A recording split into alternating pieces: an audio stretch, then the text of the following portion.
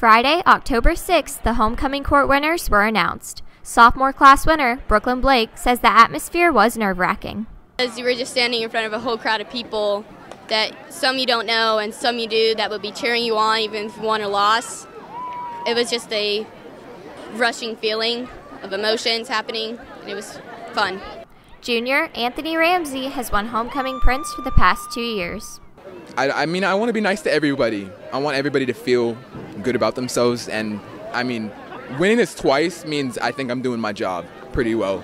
Senior winners Kyle Brisson and Michaela Brown were excited to win as a couple. I didn't think we were going to win at first because all the other girls are really great, and it made me really happy knowing that people voted for us. If one of us wins, then the other one won, so I feel like it's good. Ramsey describes what characteristics homecoming court nominees should have. Definitely be people that are good examples, leadership, scholarship, character, have like good academic standings, and be kind and all around a good person to everybody. I'm Landry Connors, Wildcat News.